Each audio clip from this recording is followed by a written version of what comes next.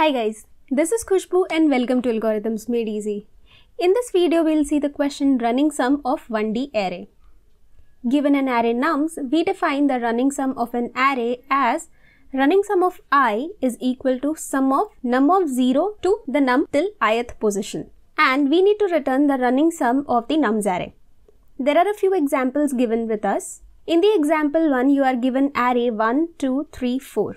And your output for this would be, the first digit will be 1, the second would be addition of these two, which gives you 3, the third would be addition of these 3, which would give you 6, and fourth would be addition of all the numbers, which would give you 10. Similarly with example 2 and example 3 also.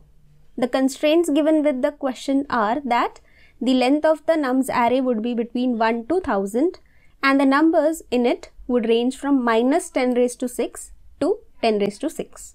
This is a fairly simple problem, as you can see from the explanation of the first example over here.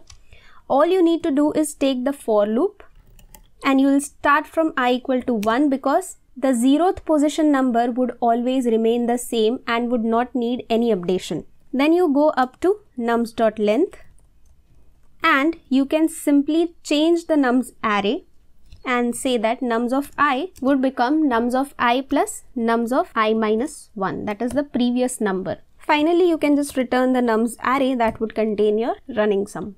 Let's run this code and it gives a perfect result. Let's submit it. And it got submitted. So the time complexity for this particular problem would stay O of n and the space complexity over here would become O of 1 because you are just updating the same input that is given to you and not using any other extra space. So that's it for this question, guys. I hope you like the video and I'll see you in another one. So till then, keep learning, keep coding.